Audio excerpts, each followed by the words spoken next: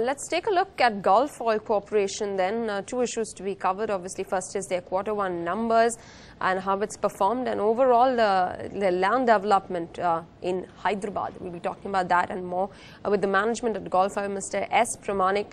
He's the Managing Director of Gulf Oil Corporation. Mr. Pramanik, thanks very much for joining in. Let's start off first with the quarterly earnings itself. Let's get that out of the way. Profit down 33%. Any specific reasons for the same? Yeah, if you really see, we are down only because of the exceptional item. It was, I mean, we are 5.4 crores lower this quarter over last year's Q1, mainly because that's, these are exceptional items and they don't get repeated regularly. But what you would have noticed is that our EBITDA is really up. It is up by nearly 17.4%. And that's, I think, something which is encouraging for us because that's the operational side of the business. So I feel that the results have been quite good considering that 5.4 crores was not there on the operational exceptional item line. All right, so you're saying from next quarter onwards, this is an exceptional item, they should be on track. Let's get down to specific segments. Yes, particularly. That's right. Your lubricants, that's the major chunk of your business. This time around, pressure being built up because of the weaker rupee?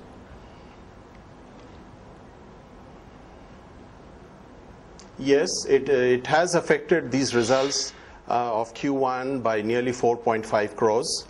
But then we are not talking about it because it's a notional item, expect to get corrected in Q2. So that's the position. But if you see, there is a pressure on that segment, mainly because of the, the outlook becoming weak for the automobile sector. OEM demands and all that are slightly down. But if you see our position in the bazaar trade, we've really done very well. We've more or less doing nearly 1.5 times better than our other competitors in the bazaar segment. So I feel that that segment is very stable as of now, and going forward we expect very marginal kind of chipping away on our volumes. In other issues, Mr. Pramanik, you want to come in on the CCI penalty of about 28 odd crore rupees that they've put on you? Yes, that's we have appealed against that, and that's before the compact.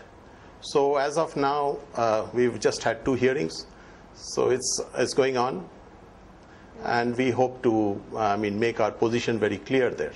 What was the issue there, Mr. Pramanik?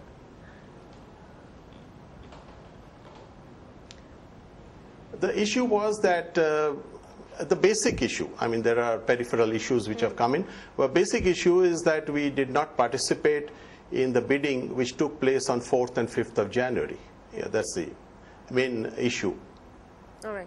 Mr. Pramanik, obviously, with contenders, particularly IOC's explosive division, which is being looked to be acquired by Coal India, any such developments that can be expected at your end as well?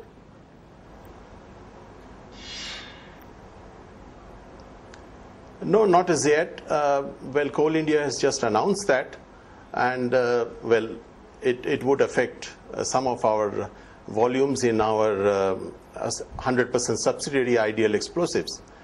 But then we'll have to wait and see how this whole thing develops, and really speaking, what kind of development Coal India would do if they take over this organization. All right. So at your end, there's no such development. Aside of that, let's talk a little bit more about your realty segment as well. Right now, you're not yet kicked in a big way, but you've recently had a joint venture with the Hindujas for the Hyderabad land. You want to comment on that a little bit more and how you expect to scale this up?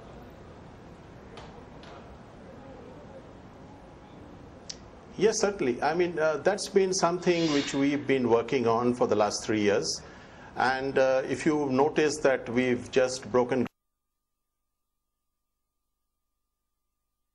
and that work has started just 2 months ago. We are going full steam over there, Now, we felt that this may be the right time then to look at our Hyderabad land, which again we've been, trying to get into the, start the work, but now we feel that things are improving.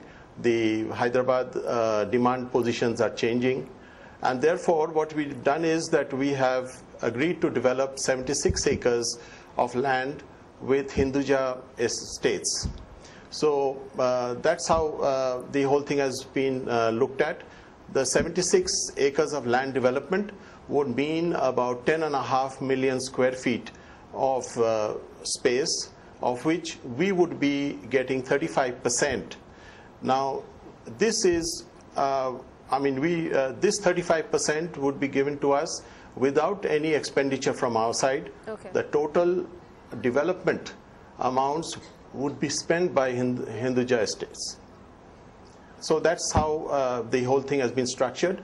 We expect to start the work in about a year's time. Currently it's with the architects, and we are doing the final town planning and all those other exercises, and we expect that we should be able to give you some more news in about 6 months' time. All right, and we'll wait for that and probably get in touch with you once we get that news. Mr. Pramanik, thanks very much for joining in.